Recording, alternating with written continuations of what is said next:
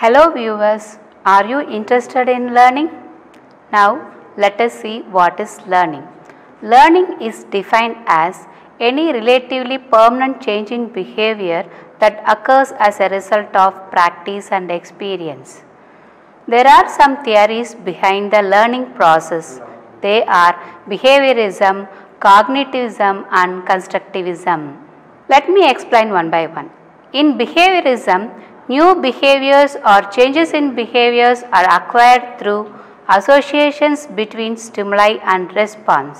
Next, in the cognitivism, learning occurs through internal processing of information and constructing our own knowledge of the world based on individual experiences is the constructivism. What is behavioristic approach to learning? This approach to learning is based on the idea that learners respond to stimuli in their environment. Reinforcement plays a vital role.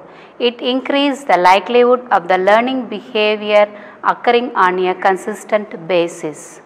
Conditioning in behavioral psychology is a theory that the reaction to an object or event by a person or animal can be modified by learning or conditioning.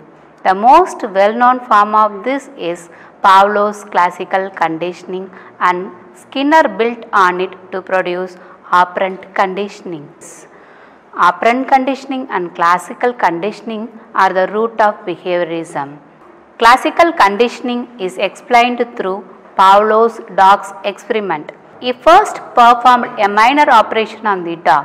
The dog was trained by ringing a big bell every time after it was served food. Soon the dog associated the sound of the bell with food that caused the reflex of salivating. The unconditioned stimulus is the object or event that originally produces the reflexive natural response. The response to this is called the unconditioned response. The neutral stimulus is a new stimulus that does not produce a response. Once the neutral stimulus has become associated with the unconditioned stimulus, it becomes a conditioned stimulus. The conditioned response is the response to the conditioned stimulus. Therefore, classical conditioning is a form of learning whereby a conditioned stimulus becomes associated with an unrelated unconditional stimulus in order to produce a behavioral response known as a conditioned response. Let us see some of the educational implications of classical conditioning.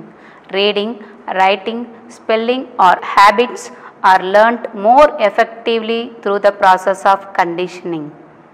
Theory of reward and punishment is also based on conditioning.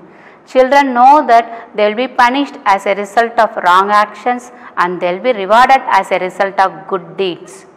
The teacher can utilize this conditioning method in the classroom for teaching languages and mathematics.